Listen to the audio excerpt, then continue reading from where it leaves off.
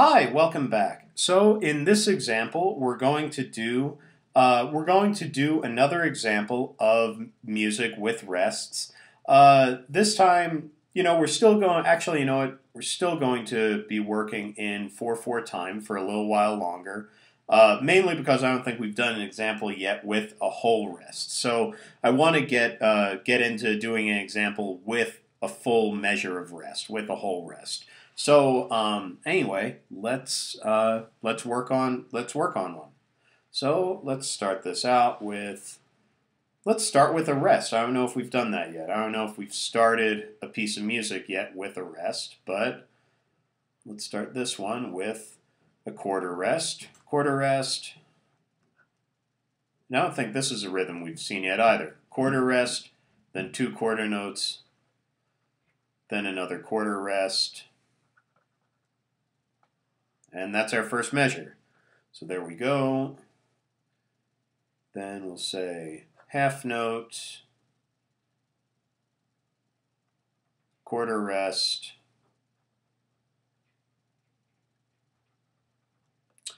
quarter note. Then how about we do the inverse of this measure? So we'll do quarter note like that. And you'll notice since I'm saying we're doing the inverse of this measure, so we're going to have two quarter notes, and we're going to have two beats of rest on the inside, but we're going to be, I guess, bounded by two quarter notes. And I want to show this to you, and I want real quick and kind of explain a couple of things about music engraving that I guess this will get into a little bit. But we could just write this like our half rest. We could just write a half rest in there, couldn't we? Because we're just resting in there and we just have to rest for two beats, we could just write our half rest and then have a quarter note on either side, couldn't we? It would be the same thing. And I'll even write the beat analysis for this measure. So on beat 1, we would play that quarter note, then we would rest beats 2 and beats 3 under this half note, and this 3 should be in no man's land out there. And then we would play again on beat 4, that quarter note. And that would be right, wouldn't it? And yes and no. This is correct. This is correct. And if you wrote this down on a music test really anywhere before college, this is probably absolutely acceptable. One of the things I do kind of want to tell you, and we'll get into this much more, definitely we'll get into this in the arranging playlist, but and particularly the commercial music arranging playlist, but the thing about doing this is there's this thing called the third beat rule for rest writing, and it's something that when I was in college, the textbook we used was the Gary Lindsay arranging textbook, and he has this rule, and I'll outline it down here in yellow real quick. But pretty much the Gary Lindsay's rule says that if you have a measure that's, if you have maybe quarter note dotted half, well, actually, we haven't seen dots yet, have we? So this might not be the best example to go talking about right now. But anyway, Gary Lindsay kind of has a bit of a mantra for dealing with rests on the third beat, and kind of or I guess it's not just rests, I guess it's anything. And kind of what he says is that you should really go out of your way to try to write in something on this third beat. So if we have, like this example here, I'll just write this example here that we had. We had quarter note, half rest, like that, and then quarter note at the end. And I want to tell you, so this is correct. This is, this works well for music. And, kind of, as far as engraving rules go, this, is kind of a no-no because because beat 3 is in no man's land. Beat 3, you're resting, so let's just write in real quick. 1, 2, 3, 4.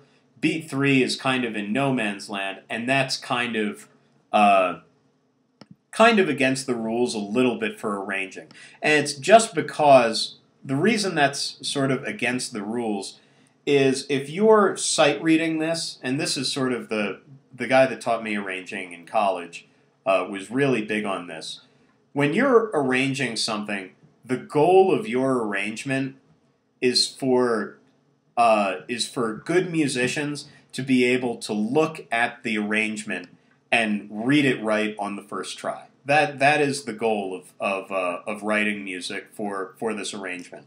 And the reason why we would write out each individual rest in this example is because it's just easier to look at very quickly, instantaneously, like sight read it. And I'll get more into what sight reading is in another video and probably another playlist.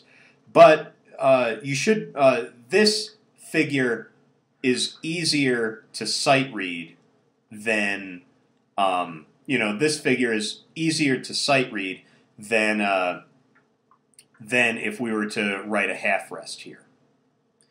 So if that doesn't make sense right now, that's fine. We'll get into it later. But for right now, I'm just going to kind of say that in this example, we're going to just write out those quarter rests.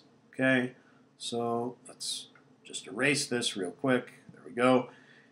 And I'm going to just write out these quarter rests.